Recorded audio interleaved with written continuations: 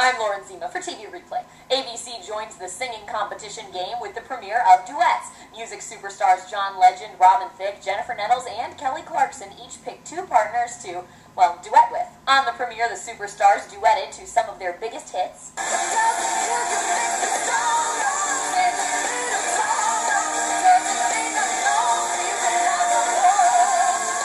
But the show's judging system seems pretty arbitrary. The coaches who are not performing judge the contestants on a scale of 0 to 100. Those scores are kept secret but added together to create a ranking. The ranking changes throughout the night, moving contestants up and down the scale. But it doesn't seem like the judges were being very consistent. For most of the show, the ranking was just the order in which the contestants performed. When it did start to change, even the judges got suspicious. Well, Kelly Clarkson did. I'm just saying, my two are bottom two. That's a little suspect. I didn't put you there. That's a little suspect. And the rankings didn't even matter this week. The contestants will sing again next week before someone is sent home, though the show didn't really explain how that will work either.